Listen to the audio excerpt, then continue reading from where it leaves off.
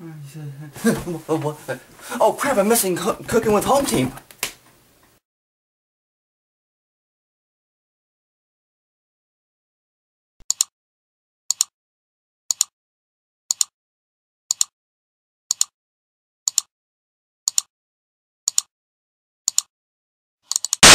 Hey everybody, it's time for Cooking with HomeTeam!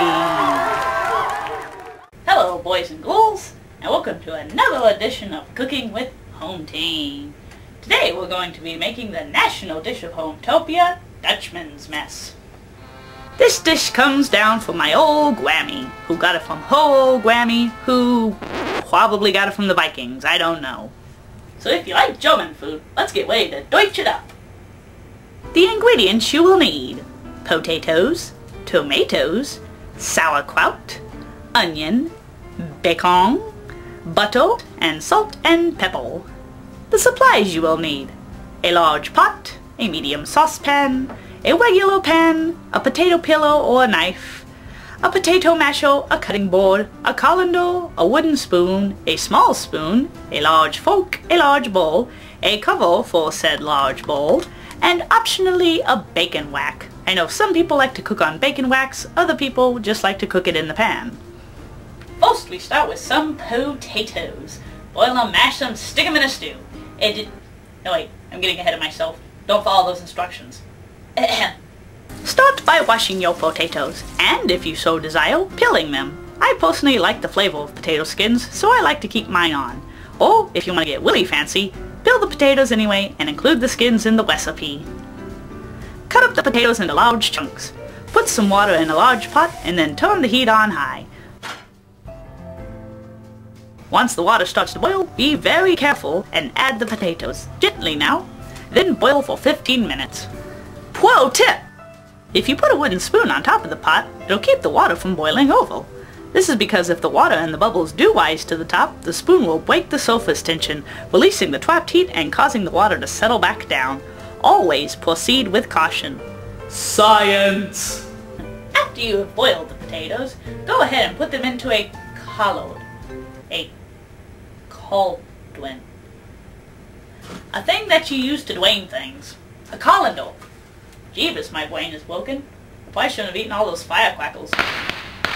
They've been giving me really weird headaches. Anyway, give the potatoes a minute or two to drain, and then transfer them into a large bowl. And then mash them babies like the buttons on a game controller, and show them taters who's boss. Just be sure not to go too psycho. After committing potato side, cover the bowl to keep the heat in. Next, we add a can of diced or stewed tomatoes. Boil them, mash them, stick them in a stew. Where did I get that saying anyway? Something about hobbies were involved. Anyway, warm the stewed tomatoes in a saucepan.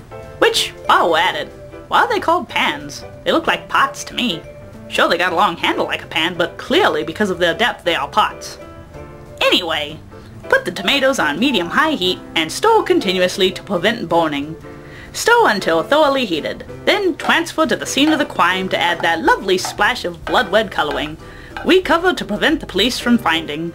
Next, we add the sauerkraut. Add a wee bit of butter to the pan and let that heat over medium-high heat for about a minute.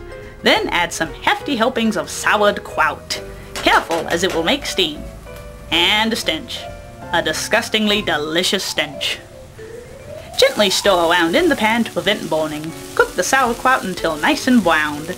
Then pile on with the rest. And now, the onion. First peel, and then dice the onion into little tiny bits. And then, well, by now, you know the drill. And now, the piece de resistance. How do you say that in Deutsch? It's in cooking with French, you know. Now we add the most important part of the meal. Bacon strips and bacon strips and bacon strips and bacon strips. Cook the bacon as directed on the package. Because I'm not telling you how to do it. You gotta learn to do these things on your own. I'm not gonna hold your hand every step of the way. How do you ever expect to make anything of yourself if you always make... Then, after letting the bacon cool for a little bit, crush it as you would your enemies into little bitty pieces. and spread all over the top of our mixture. But not your enemies, just the bacon. Putting your enemies in our mixture would just make it taste funny. Add the bacon grease for extra delicious fattening flavor. This also helps to keep the potatoes from being so dry. Give it a good mixing. Add salt and pepper to taste. And serve. And behold, a mess fit for a Dutchman. If thee be of the winking age, a good cold one makes a nice accompaniment. Now you too can enjoy this savory dish.